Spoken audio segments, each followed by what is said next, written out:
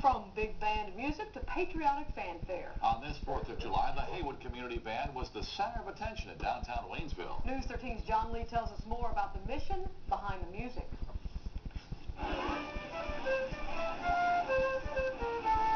Individually,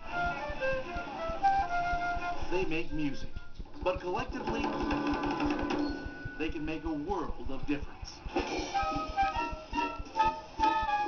The Haywood Community Band. We hope that we're filling a void for the community. It's made up of volunteers from all walks of life.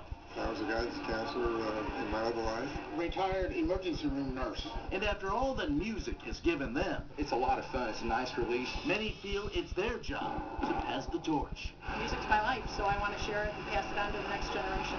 The band is a non-profit, raising money to give students a chance at the same joy they share.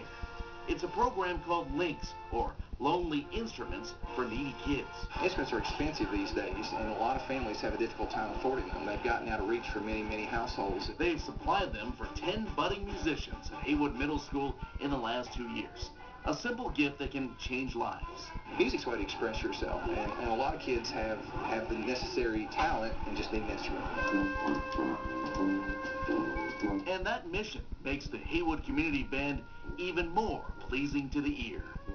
In Waynesville, John Lee, News 13.